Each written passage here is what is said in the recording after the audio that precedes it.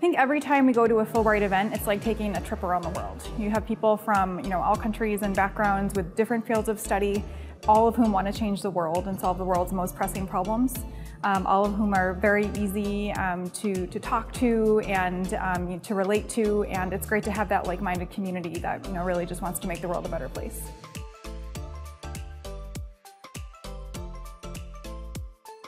It's mainly, for me, it's really about the personal connections that happen here. It's like the one time per year that we all get together, and so there's a sense of community which is there, and that's the part which I think is really kind of pulls me back year after year.